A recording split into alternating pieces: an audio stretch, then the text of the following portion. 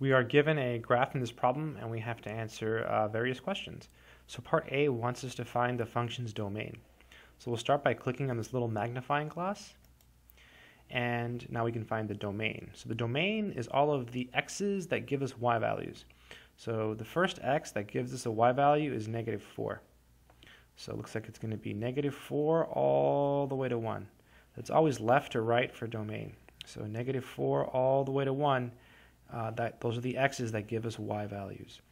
And we will use brackets for both the -4 and the 1 because they're both included because we have these solid dots. So -4 to 1, those are all the x values that give us y values. So check answer, boom. The range is all the possible y values. So the smallest y value in this case is -4. It's right here. That's the smallest y value. So -4 all the way to 6. So the range would be -4 to 6. It's always bottom to the top. So you go from the bottom up for domain, you go left to right for range. So -4 all the way to 6, that will give us the range. So let's try it.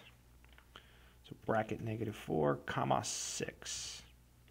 Click check answer. There it is.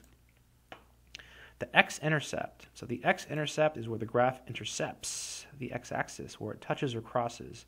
Looks like it's right there, x equals -1, right? That's the x-axis, the horizontal axis, and the graph is crossing it at -1. So that should be our x-intercept. So -1.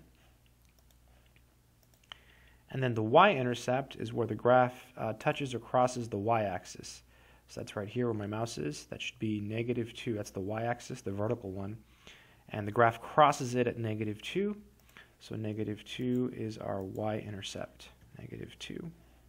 Check answer. Boom. And what is the value of the function? So it wants f of -4. So that's the y value when x is -4. So here's -4. And so the y value here is 6. So that's the answer, 6. Try it. 6. Check answer. And that's it. I hope that helped.